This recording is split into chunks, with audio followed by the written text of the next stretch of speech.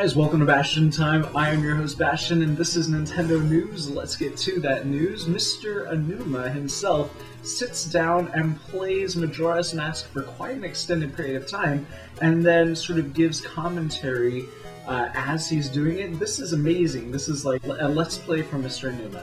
Very cool. It was in Japanese originally in the beginning of this week, but thankfully there is now a translated version.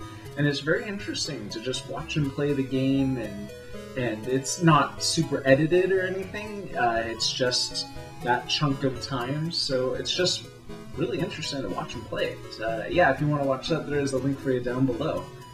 And as I'm looking at my list over here, I see that I am intending to talk about the fact that GameStop canceled orders for 3 or more new 3DS XL bundles, which is a story I covered yesterday, so I guess we're only talking about Mr. Aonuma doing a Let's Play today.